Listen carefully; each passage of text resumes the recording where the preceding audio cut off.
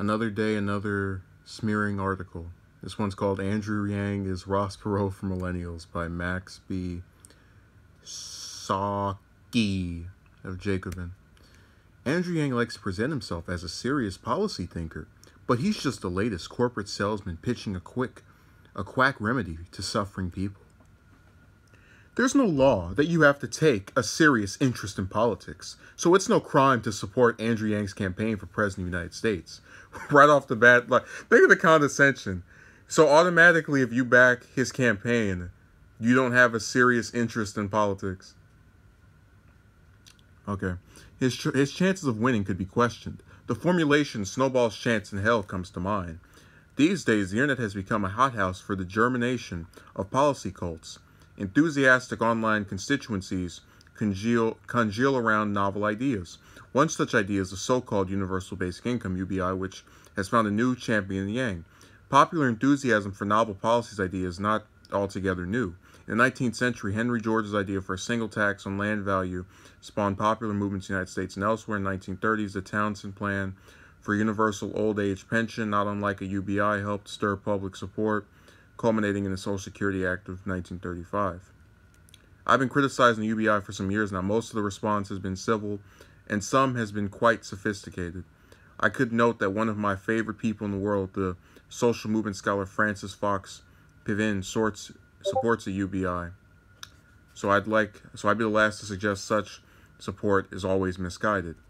I'd say there are three different things to unpack. One is a key claim upon which means UBI advocacy rests, that we will need a UBI because automation will extinguish jobs and leave a large swath of the population unable to earn a living. Two is the merit of the UBI, and three is the general salience of the Yang candidacy, for which automation and UBI are signature issues. The UBI paradox. The fear of automation is a familiar one, since it's been circulating for many decades.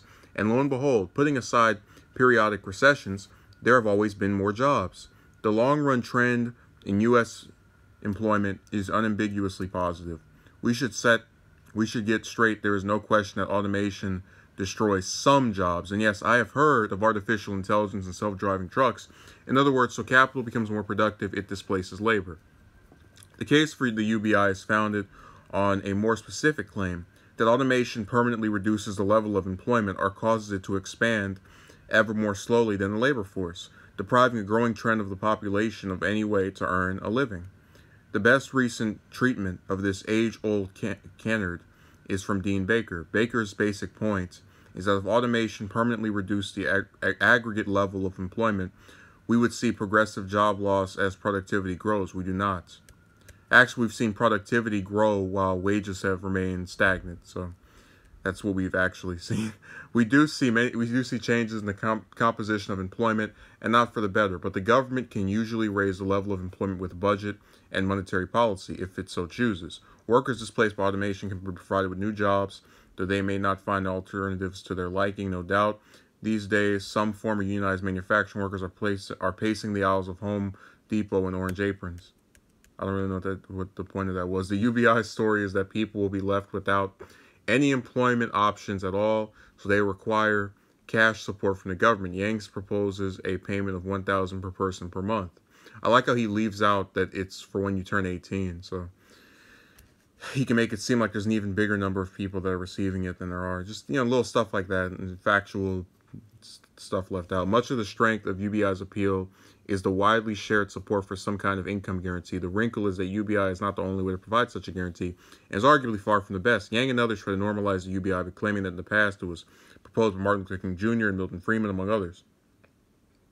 This is simply inaccurate. MLK advocated an income guarantee, not specifically a UBI, and Friedman advocated a negative income tax, a different animal. We already have a raft of income guarantees in the United States for the elderly, disabled, and survivors of deceased workers, their Social Security. Veterans have their own pension program. Low-wage workers have the Earned Income Tax Credit and the Near Money Supplemental Nutrition Assistance Program, formerly known as food stamps. The unemployment have unemployment insurance. Those disabled at work have workers' compensation. The indigent elderly have supplemental security income. So just to break that in two, Social Security for the elderly, disabled, and deceased worker survivors does not guarantee assistance when it comes, or rather, income guaranteed as it relates to dental care and eyeglasses. Just saying. Also, if veterans were so well assisted, why did 27% of them make up the homeless? Whatever, but that's the point of these articles. They're all designed to do the same thing of, any new proposal by any candidate is like such a bad thing. This part's good here. Yang's support appears to skew young and tech-oriented. I expected his followers are not familiar with the oldest political cliche in the book, the outsider untainted by politics who goes to Washington, shakes things up. Some might think of the president in that way, but the fact is he sprang from the vile maw of the Republican Party and has enjoyed its unwavering support. The Children's Crusade aspect of Yang's campaign is underlined by its website, which features 100 or more proposals, many of which are well motivated if vague. It's ironic that someone whose slogan is math declines to provide any sort of overall budget with, actual numbers. There's little point in pressing any campaign with the how to pay for question, but if you are going to propose everything plus the moon, there is some obligation to outline the broad perimeters quantitatively. Yang has a bit about Medicare for all with no details, but some blather about holistic treatment. The effect is to give the appearance of a policy wonk for people who don't know much about policy. I mean, like, what makes you an expert? That's what I'm saying. This article is really condescending. Oh, people who support Yang's campaign don't know much don't follow politics seriously. Oh, his website is set up to where if you go over there, it's supposed to trick you into thinking you know about policy. One of the sketchier angles regarding pay for is the idea that UBI would replace existing programs. In the past, the proposal has drawn some libertarian support on the strength of this hope. Yang proposes that existing programs beneficiaries will have a choice from UBI and whatever benefit for which they are otherwise eligible. Here again, the universal aspect of the program is undercut. I get Social Security and you bums get UBI. The impression persists of a campaign conceived for purposes other than actually winning. Marianne Williamson comes to mind in this vein as well. We will have a better gauge of Yang's intentions once he is excluded from the debates and eventually when a nominee is chosen. Insofar as his agitation narrows down to the UBI focus, its prospects are dim. We have bigger fish to fry. Anti-fascism, Medicare for all, the fight for 15, Green New Deal. The internet magnifies flashes in the pan, but the real struggle for democratic socialism is in the streets.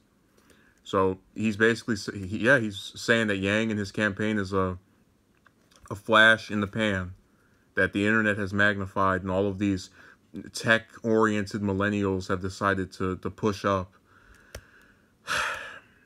Like I said, these people write articles like this, and then they get surprised when there's this overwhelming push to support that candidate by the people who back them. If someone were to write an article about Joe brain-rotting Biden or Pete Buttigieg, they would just tell you why the person inspires, and they wouldn't give you a policy-related thing. They would just tell you, support this person because they're electable, or, some other random factoid. But I do like that he has to admit that Yang is given, he's different proposals. I just hate that, there's this thing of, the proposals are vague, and they're so vague I have to write a series of paragraphs about it. That's how vague they are. It's like, who are you kidding? Guys, I don't have much experience with Jacobin, this website, so it could be a better place than this article is making itself seem. But recurringly, I have sat read these different articles because I'm trying to show some of the points that are made against these candidates, and particularly with Yang.